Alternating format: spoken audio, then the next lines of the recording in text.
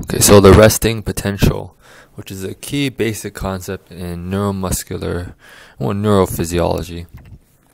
And then the resting potential is defined as the difference in charge across the cell membrane at rest, hence the name resting potential. This is no signaling activity. And at rest, the membrane itself normally prevents free diffusion of ions, although you do have channels that are long ions to flow back and forth at varying rates. And normally, in a regular cell, there are more positive ions outside of the cell and more negative ions inside the cell. So your resting membrane potential will be negative, and for our cells, it's negative 70 because there's more negative ions inside the cell. And there are many different ions in the soup making up the total membrane potential.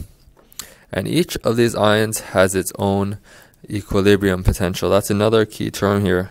And this equilibrium potential means it is the potential at which each particular ion is most happy based on the electrochemical gradient. And the electrochemical gradient is basically composed of the concentration gradient and the electric gradient. So, for example, sodium, remember this is inside the cell, this is outside the cell, this is inside the cell. There is more sodium outside the cell, so sodium would like to go in. So if you let sodium be and let it do whatever it wants, it's going to go inside the cell, and so it's going to make this inside more positive. So sodium has a positive equilibrium potential.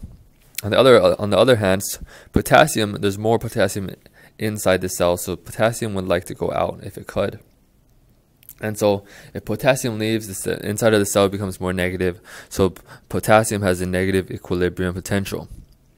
And so I mentioned the membrane does have channels that will allow ion movement, and the more permeable the membrane is to an ion, the more the ion will be able to contribute to the resting potential. And so the main two ions contributing at rest will be sodium and potassium. The rest of the ions don't move around too much at rest. And this is all at rest.